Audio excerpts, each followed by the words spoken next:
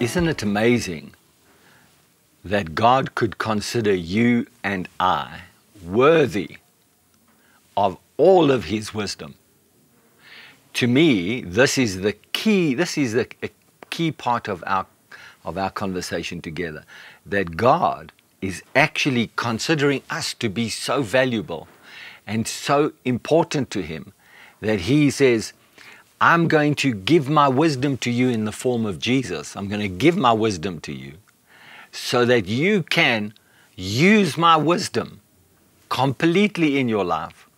And when you answer problems, bring solutions, reveal the power of God, show the great love of God through wisdom, that angelic hosts and rulers and principalities will observe it and marvel that we, just normal human people, have this great gift and this great grace that God has given us. You know, I remember some years ago the Lord gave me a revelation. It was sparked off by a teaching that I heard someone do. And, you know, it's like when the devil came into the Garden of Eden and he saw man that was created as this amazing spirit being with all of the glory on him, you know, he must have looked at this man and said, what a wimp, or how is it possible that God could take all of His glory and put Himself into a being made from sand? Not only is He made from sand, but He's stuck to the ground. Look at us spirits. We can fly and speed of light. We can move around in the eternal realms.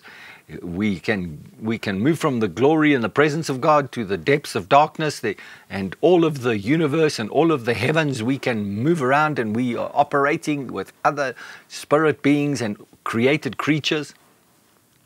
And yet, here's this man who's got to stay stuck in one place. He's got to walk around. He's got to live in an environment that is specially created for his body. He can't fly. He can't do anything. And yet this man is the demonstration of the glory of God. And yes, that's you, man. You, man and woman, it's you. God has given you and me this amazing gift of His eternal wisdom, His glory. And it was all possible because the spirit being of Christ became flesh and walked and lived amongst us and died for us so that we could have this amazing wisdom. I need to read to you verse 11 in Ephesians so that it kind of completes the picture.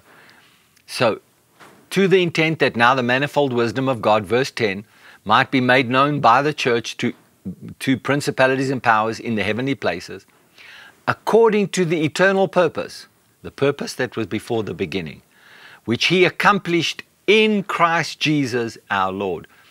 So He accomplished this great thing in Jesus when Jesus came and died for us, in whom we have boldness and access with confidence through faith in Him. Jesus made it all possible, and now because of Jesus we have boldness and confidence to come before God and say, this amazing wisdom, I take it. I take it. I receive it. I use it. I'm going to walk in it. I'm going to live with it because it has everything for me that I need in every area of my life. Believer, I want to say to you, if you get information, it's a good thing. Information is good. Knowledge based on information, also good. The understanding of how information and knowledge work together on any given situation, it's good. But everybody in the earth can do that. Everybody in the earth can get information, can get knowledge, can have understanding of how those things can work together to provide some answers, some solutions, and momentum.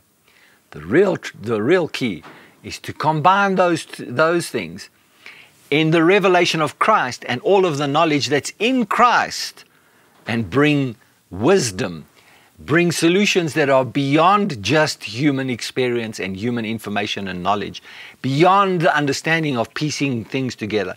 But you do things that create something supernatural, something that is only God's way of solving problems. Thank you for listening.